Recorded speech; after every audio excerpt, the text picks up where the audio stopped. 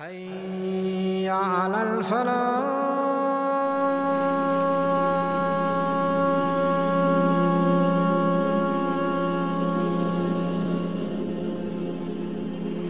That in the time of Isa alayhi salatu wasalam, in the time of Jesus, he was traveling with some of his companions. So then they reached an area, bro, and they had the munchies. So they got hungry. And Jesus alayhi salatu wasalam, he collected whatever money they had. After collecting the money, he chose one of the companions. He says to him, look, you take this money, go into the town and buy us some food. We're hungry. So the man says, yeah, all right, that's no problems. Takes the money, goes into the town. When he goes into the town, he realizes that all the money could buy was what? 3 loaves of bread. That's all he could buy. And there must have been about 10 blokes back there waiting to eat. So he's looking at the bread, he's thinking, bro, if I take this back, how much am I going to possibly eat? So what does he do?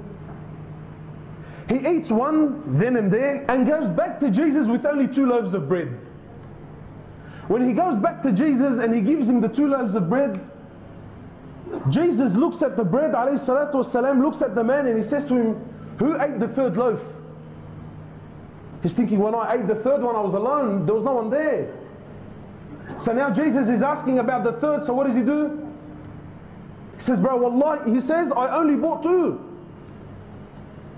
So Jesus doesn't argue with the man, you know. They carry on their journey. Then they reach a destination. The companions that were successful in hunting a deer, they cooked it, they ate it, until there was nothing left, bones, just a carcass. And then Jesus calls the man over. He sits him down, he says to him, look. And then by the will of Allah Azza wa Jal, a miracle through Allah subhanahu wa ta'ala, Jesus gives life to the animal in front of the man's very eyes. Imagine, there's just bones, and it comes back to life in front of their eyes and it runs away. So Jesus says to the man, I'm asking you by the one that gave life to this animal. Bro, who ate that 3rd loaf of bread, man? If the guy wasn't feeling pressure before, now he's thinking, Ya Allah. He's thinking, cuz, I swear I only bought 2.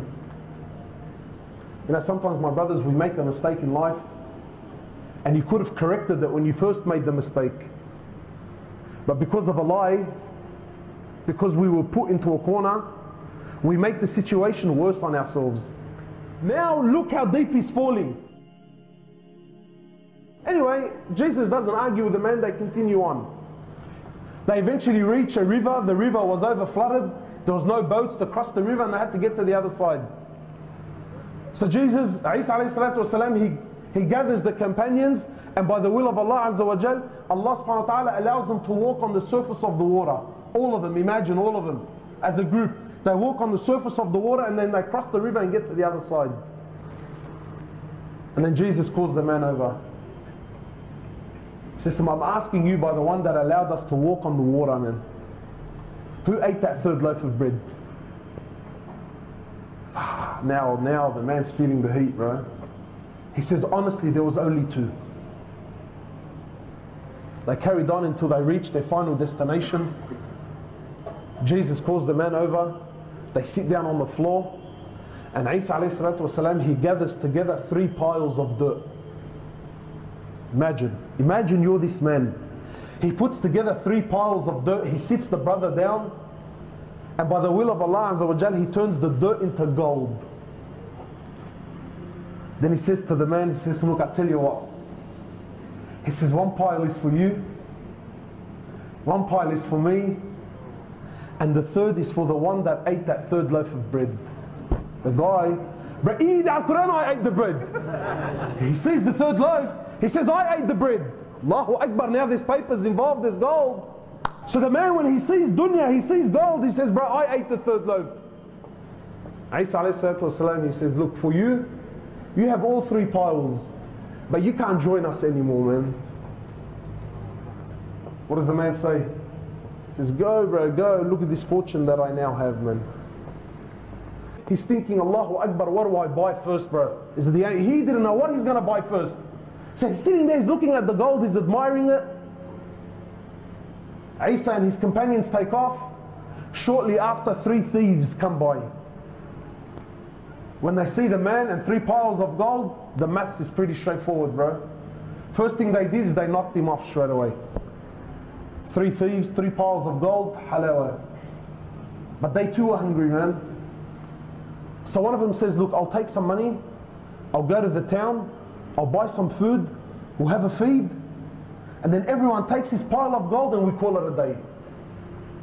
He goes to the town, my brothers, and on the way he starts thinking to himself, you know, he's thinking, how can I get that money, man? And while he's over there buying the food, the 2 that stayed behind are thinking, how can we take his money? So they planned and plotted, and he planned and plotted. They said, when he returns, we'll kill him. And we'll split his share in half. When the man reaches the town, he buys the food, he says, bro, 100% they're going to do something to me. So what does he do? He poisons their food. He comes back with the food. Before he could do anything, they knocked him off straight away. As he knew, as he planned. Wallah, they sat down, they had a feed, and little did they know the what? The food was poisoned. Wallahi, shortly after they also died.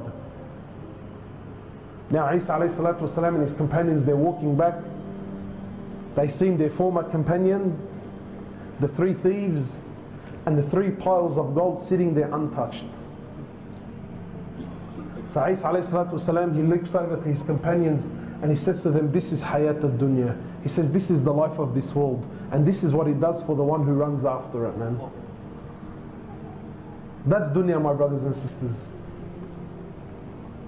Wallahi, you can run and gather and collect as much as you want. You're leaving everything behind. You know what? Wallahi, you're leaving everything behind. And my brothers, honestly, how many of us, we've sold our deen for a very small price? And some of you think, nah, cuz me, I'm a soldier. I'm a soldier. Wallahi, my brothers, the tricks of shaitan are far greater than us. When I was in the UK, one of the Shaykh there, he was sharing his story with us. And I heard it personally, yani. It's a very famous story. Just to give you an example, one of the Shaykh there, he says, I was hired by one of the masajid as an imam. He says, I was hired as an imam by one of the mosques. He says, and I was new to the area. He says, I was the imam, and I used to take the bus from my house to the town, to that area, and then I would walk to the masjid. It wasn't far from there. And he says, because I was the imam, when I would go to the masjid, yani he went in his abaya and the amama and the whole shebang. He says, so I would take this bus. He says, one day I jumped on the bus, and it was a new bus driver, so it wasn't someone that he had seen. He says, I jumped on the bus, I paid him for my fare, and he gave me the change.